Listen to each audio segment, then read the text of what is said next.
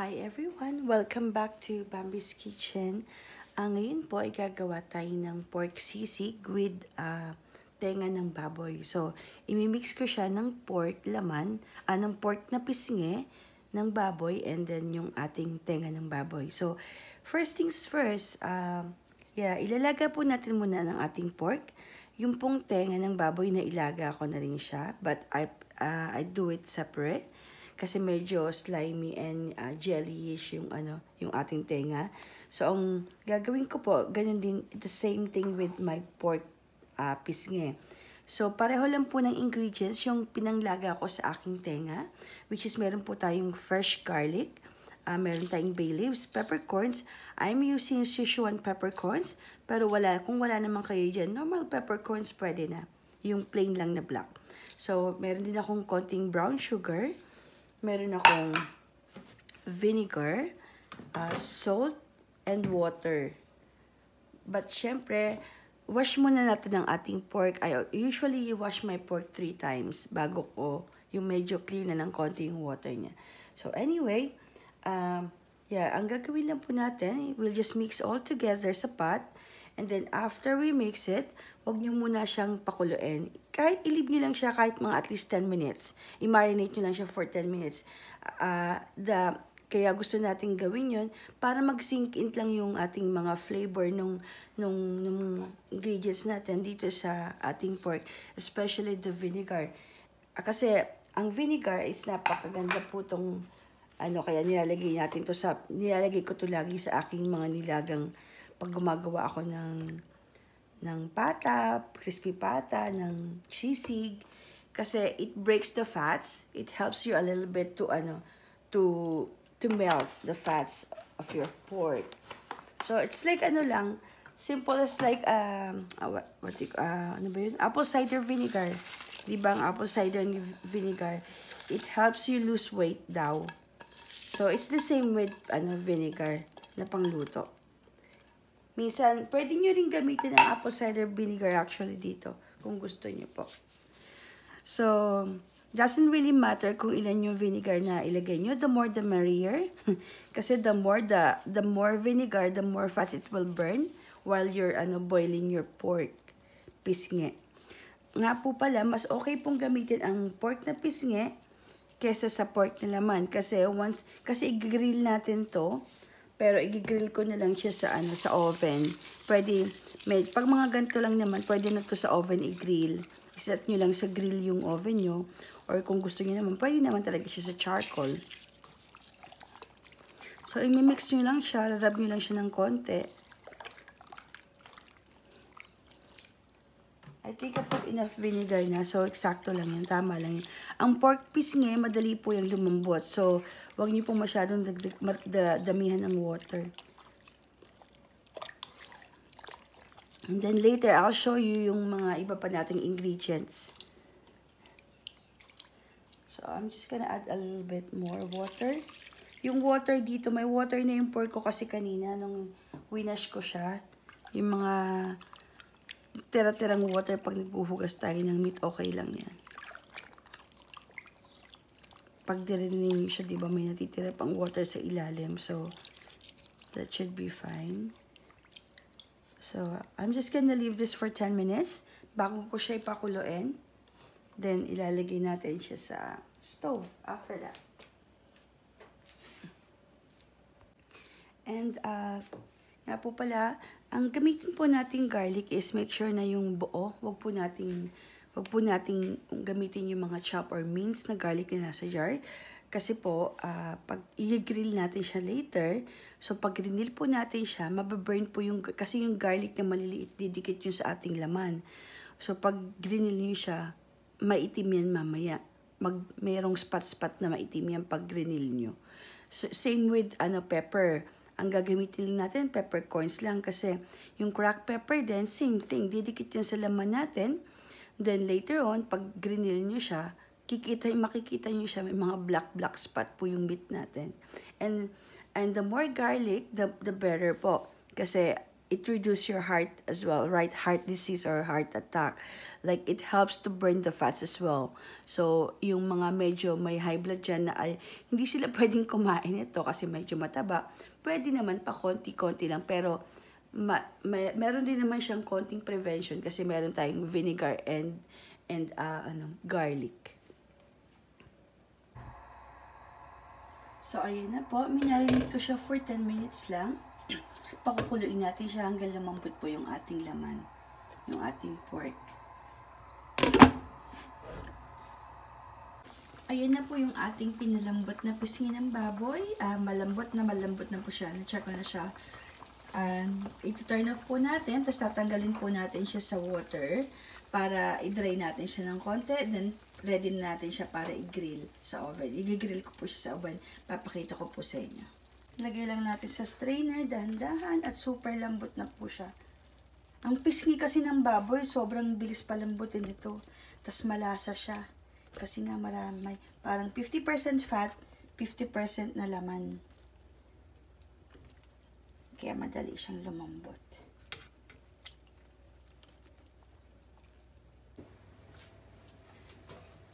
So, ito po ginawa ko. Nilayer ko lang siya sa aking baking tray na nilagyan ko ng ating screen dito para i-grill. Ang gusto po natin is malagyan lang natin ng kulay yung ating sisig, which is yung medyo black ng konti na para ka nag-ihaw, and then at the same time yung lasa niya na para mo siyang grill talaga siya. Mas masarap kasi. Yung iba kasi ginagawa nila pagkalaga nila, i-chop-chop na po nila. Tapos, yun na yung pinakang sisig nila. So, medyo oily po yun pag ganun. And then, make sure po na bago nyo siya iihaw, check nyo siya, yung mga nilagay nating ingredients kanina habang pinapalambot natin, yung peppercorns, bay leaves, dapat wala po siya nakadikit or else masusunog po siya, nakadikit sa ating meat, tas sunog po yan, masusunog po yan. So, ayan. Pinalamig ko lang to ng saglit, pagkalaga ko.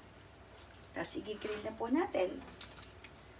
Basta magkaroon lang siya ng konting color, both sides, okay na po yun. Then, let it cool, and then, saka natin siya i-chop ng square na maliliit, ng cubes na maliliit. So, that's it. And then, I'll show you all the ingredients later para sa ating mix ng sisig.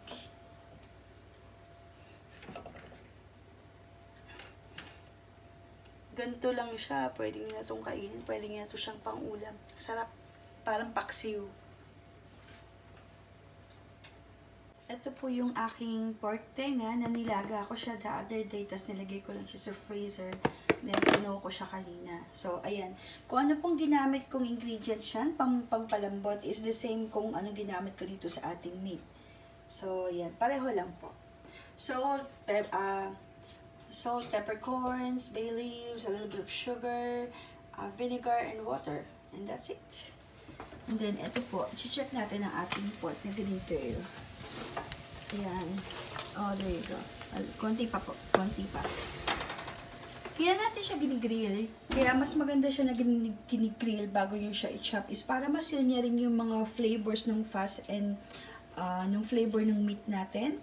And then, at the same time pala, wag nyo po siyang ikakat agad pagka-grill nyo habang mainit pa kasi or else all the juice, the fats will come out from your meat.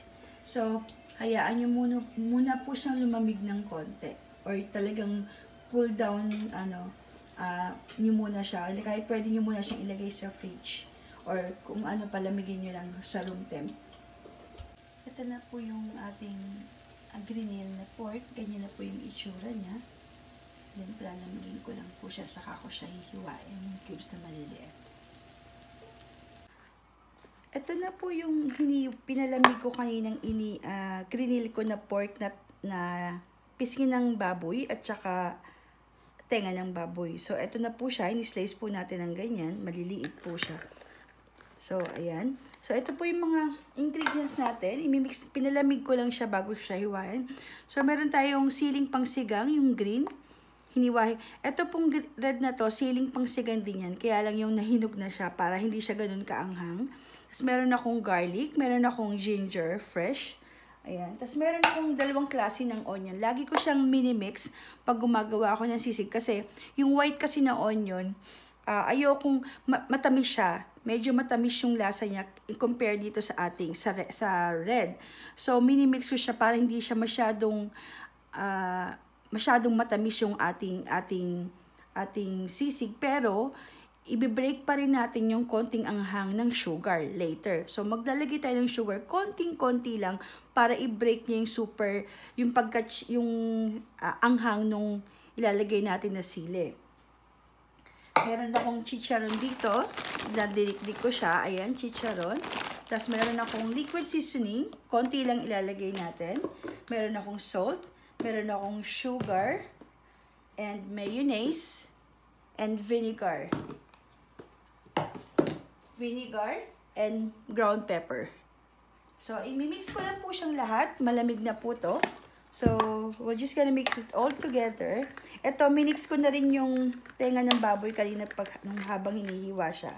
So, ayan. Pagsasama-samahin lang natin lahat, yung ingredients. Then, onion. Hindi ko ilalahat yung onion ko. Parang sobrang dami. Yan. Then, I'm just gonna put some. Ilalas natin yung last natin yung chicharon po. Imimix muna natin lahat bago nyo isama yung chicharon. Or else, yung chicharon yung magiging sagi na agad siya. Pagka nyo. So, naglagay tayo ng seasoning, kaya antabay lang kayo sa paglalagay ng salt kasi maalat na po yan. Tapos maraming suka. I-absorb ng meat natin yan. Pepper.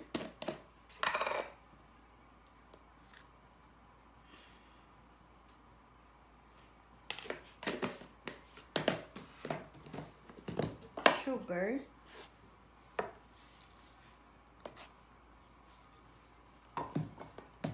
Mamaya ako mag-a-add ng salt pag nahalo ko na siya.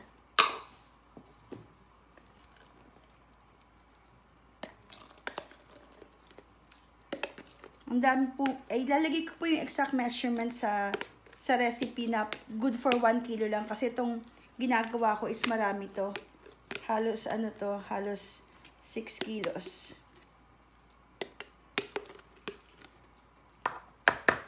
So, pinapakita ko lang sa inyo kung ano yung mga ingredients natin. Pero hindi po yan yung exact measurement dahil masyado pong madami yan. So, imimix nyo lang po siya lahat.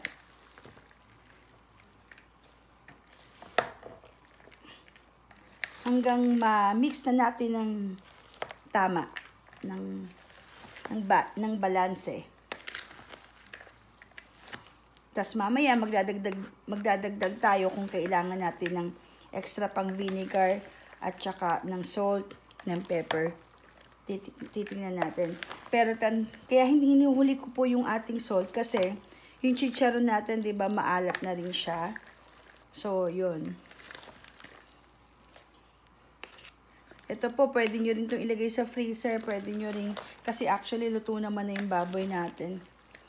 Once nga po pala nahalo nyo siya ng ganito, wag nyo na po siyang ipapry sa pan, sa stove. Kasi, or else, ang mangyayari ho, magiging oily lang lahat siya.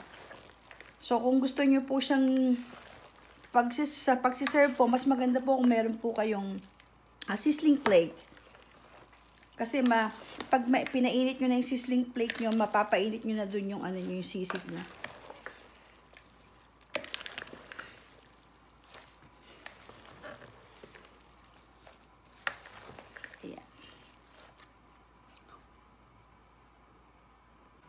Dinikdik ko lang po ng medyo pino yung ating chicharon. So, imimix ko na yung chicharon natin.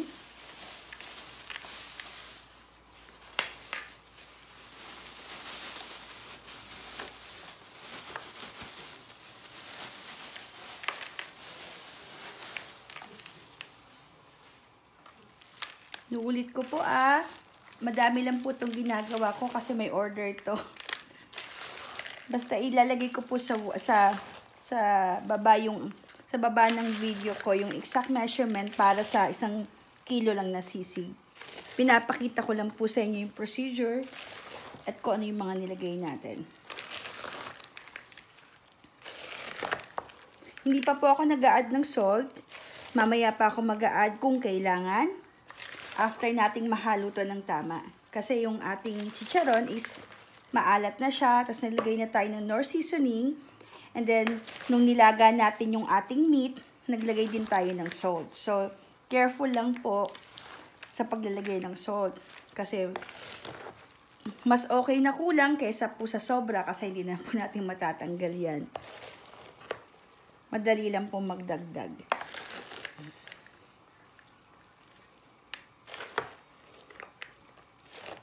And then, pag sinerve nyo po siya, pwedeng lagyan nyo ng kalamansi sa gilid at saka, pwede nyo po siyang, nga po pala, kung gusto nyo po maglagay ng itlog sa inyong sisig, wala pong problema, okay po yan. Pero, ilalagay nyo po yung itlog sa sisig nyo, pag nalagay nyo na siya sa sizzling plate, then, tatanggalin nyo na siya sa stove. Kasi, once na nilive nyo po siya sa stove, yung sizzling plate nyo at nilagay nyo yung itlog, ang mangyayari po yan, maluluto pong masyado yung itlog nyo sa sisig and then magiging dry yung sisig nyo. Kasi absorb nung egg yung lahat ng fats ng ng sisig nyo. So, yung moist, mapupunta lahat doon sa itlog. So, magiging dry po yung sisig nyo.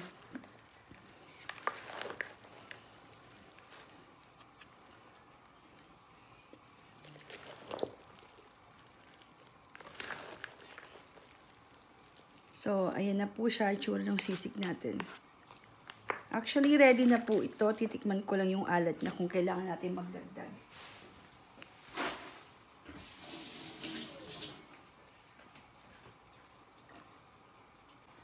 Tinikman ko po siya.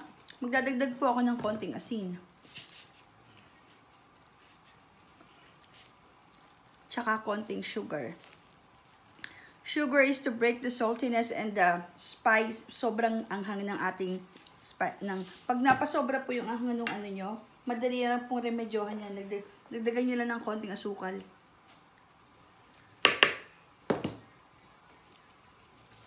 Yan. Saktong-sakto na po to. So, ready na po ang ating sisig.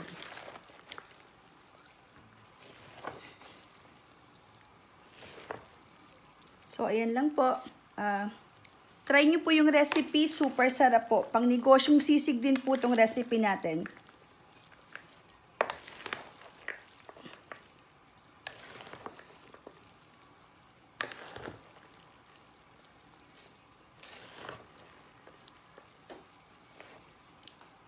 Ayan po. Ready na po ang ating sisig. Thank you for watching. And please click like, share, and subscribe on my YouTube channel, Bambi's Kitchen. Thank you. See you till next time. Ito po ang aking sizzling plate. Pinainit ko na po siya. Super init na yan. So, umuusok na yung ibabaw niya. I-off ko na muna. Ilalagay ko ang ating sisig. This is how you serve it. Hindi niyo po siya kailangan ilagay sa microwave or ipainit sa pan. Or else, magiging soggy lahat yung yung ingredients na pinagsama-sama natin. Lalo na yung chicharon. At saka magiging oily siya. Masyado siyang oily. So, ganyan lang po natin siya i-serve. Wala akong kalamansi, kaya lemon ang gagamitin ko. Okay lang yan. And that's it. Ayan na po ang ating sisig. Lipat ko lang siya dito sa aking plate.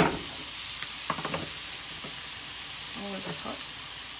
So, ayan na po siya.